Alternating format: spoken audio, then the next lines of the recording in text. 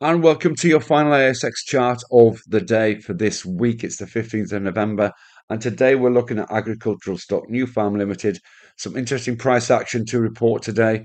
One worth having a look at for sure. Let's have a look at the chart right now. And you can see here, Nufarm have been in downtrend, significantly so, since February this year, to the point where we eventually hit a low of around about 360. Subsequently, we've seen a bounce after a recent retest to take us back up to this level at just over $4. This level looks technically interesting. You can see the previous price consolidation after this drop, a retest of $4 prior to its final drop to its low.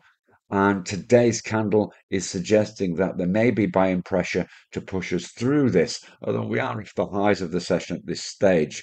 There's a big gap to fill here, up to around about this 436 level, perhaps, which would be a return of around about 6.5% should it get there. So a classical potential gap filling trade to keep an eye on. But of course, it's worthwhile being patient to make sure that it has breached that 408 level. Trade safe and see you again soon. Bye bye for now.